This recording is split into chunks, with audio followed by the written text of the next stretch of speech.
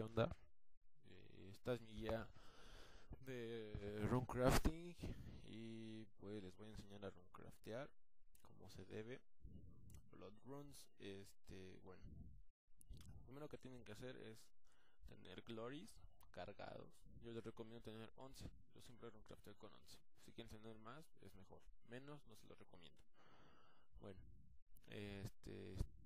yo les recomiendo que tengan su Pure Essences aquí, porque es más fácil, más rápido. Bueno, las van a llenar de esta manera. Bueno, antes de eso van a acomodar sus pouches así como están. Small pouch, abajo de ella la giant, luego medium y luego la large. Van a llenarlas así. Primero small, luego giant, luego medium, luego large, luego tu familiar. Yo uso Parasite porque dura media hora y bueno, a mí me conviene mucho, aparte de que es barato. Entonces bueno, vuelven a banquear, sacan sus runas y bueno, esto es lo que deben de llevar ustedes. Si ya pueden usar estas ropas 90 agility, sáquenlas, se las recomiendo mucho porque aparte tienen muy buenos bonus de defensa. Boots of Likeness, Penance Gloves y Spotter Cape, dependiendo de su nivel de Hunter van a saber si es Spotter Cape o Spot Cape.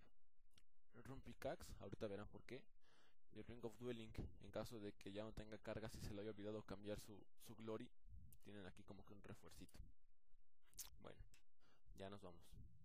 Fíjense que mi brújula está al norte, entonces clic, clic, clic, clic.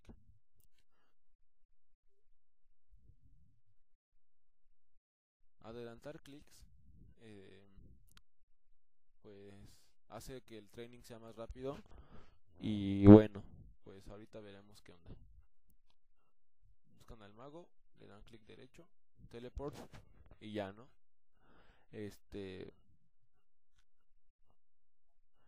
Blood Rune Portal está acá.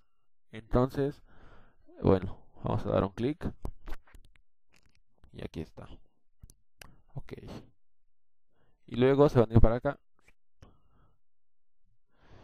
Ok, la forma de vaciar va a ser familiar, luego small pouch y luego giant. Miren, para más rápido van a dar un clic derecho en small, empty, y cuando le den clic al empty dan luego clic derecho y luego clic izquierdo. Lo voy a hacer lento. Miren, clic izquierdo, clic derecho, clic izquierdo y se vacían las dos. Lo voy a hacer rápido.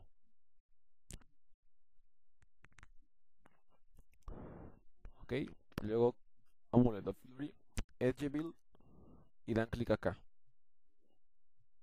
y van a aparecer en el banco.